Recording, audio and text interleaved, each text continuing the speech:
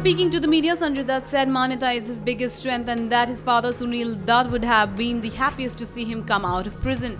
Sanjay Dutt is finally out of jail, and as he walks back into the daily grind, he made sure that he met up with the media and his fans. He did dispel a few notions and spoke honestly.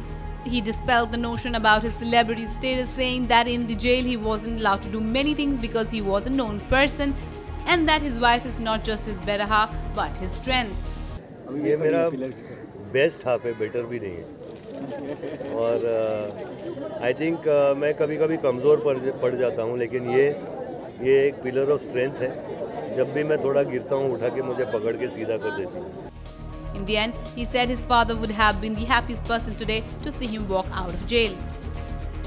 I miss my father today.